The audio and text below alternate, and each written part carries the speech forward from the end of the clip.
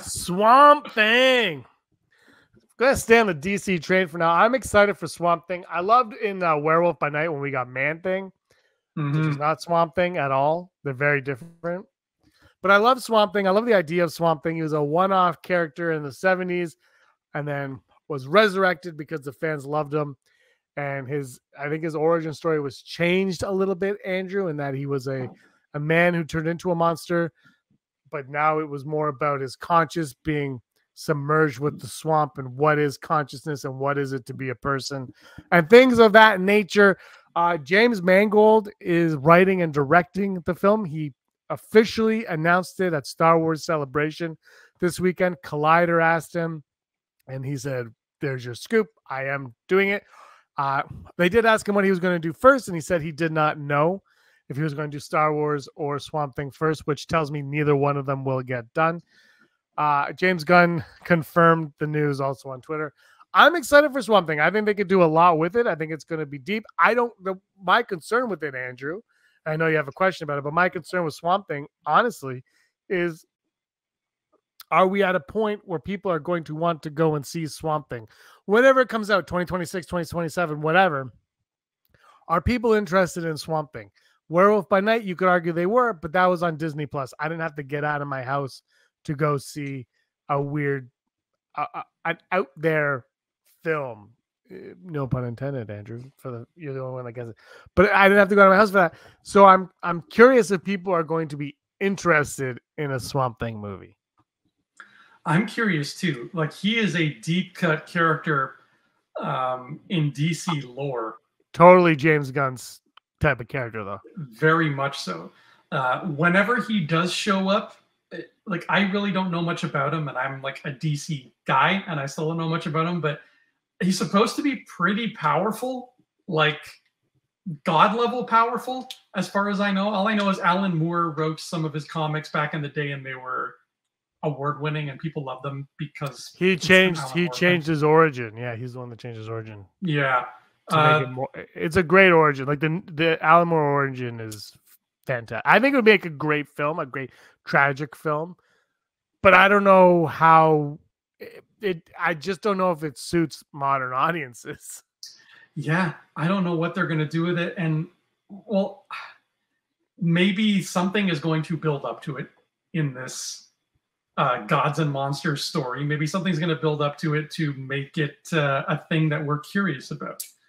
Maybe just like Man Thing that we saw last October, maybe we're going to meet Swamp Thing before we see him in his own movie. Maybe we're going to have a reason to want to find out what his deal is. I'm the only time I've ever come across him in my travels through a comic was in the Green Lantern story, Bright as Day, which was when all the Green Lantern color rings just kind of went all over the place, and a bunch of DC characters got them, and like Scarecrow got a yellow ring, and it was all nuts. And they were like, the only way we're going to beat this is, and like there was the black rings created zombies, and they're like, okay, if the black rings are death, the only way we're going to beat them is with white rings of life. But every color ring, James, needed a sort of godlike being to represent the power that was in them. And for the white rings, that was Swamp Thing. And I couldn't explain to you how it worked or what it means, but he was in this giant story that tied together a lot of stuff. He was the Deus Ex Machina, be-all, end-all that saved the day and helped the good guys win. I believe there was a show, like a CW show a few years ago that, like, I don't even think it went past the first episode. I don't know if it was a pilot or if they put it to air and it just like fizzled out after like 2-3 episodes. I remember that was something that happened. It looked brutal. I might be making this up, but I vaguely remember that it was brutal. It lasted, I think, a second longer than the Aquaman show that they tried to do. By the way, the only true Aquaman, Jason Momoa, is Vince from Entourage. At least that's what Vince would like you to believe. And James Cameron, who needs a hit right now. Yeah, he really does. I love, even on that show 20-something years ago, they're like, this movie's going to make $1 billion. It's James Cameron. Swamp Thing, I think it has a lot of potential. I think it honestly could be something special and unique. I loved Werewolf by Night. I thought that was like that as well. I love the old monster movies. I used to, like I say this all the time, I used to run home from school and watch like The Return of the Invisible Man and Abbott and Costello and the Universal Monsters and things like that. Like I used to love the old Universal Monster movies. I thought they were a lot of fun. I love that they're kind of bringing to the foray. It's James Gunn's thing. James Mangold, no idea what he's going to bring to the table on this. If it'll even happen because of Star Wars, or if this Star Wars won't happen because of this, who knows? But I'm very intrigued on Swamp Thing.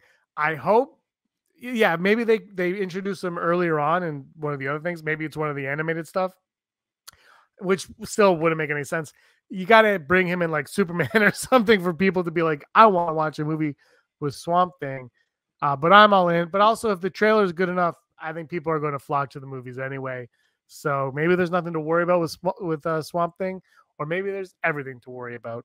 And superhero fatigue is a thing, Andrew, and it's happening fast.